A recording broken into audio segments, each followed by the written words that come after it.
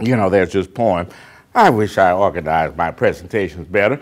I have this poem that I used to teach when I was teaching little bad children. And the poem, someone said, oh, it's a poem called While Riding in Old Baltimore, heart to feel and head to feel with glee, I saw a Baltimorean and he was looking straight at me.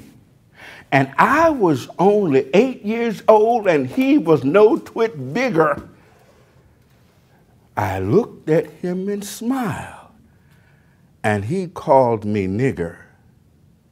I saw the whole of Baltimore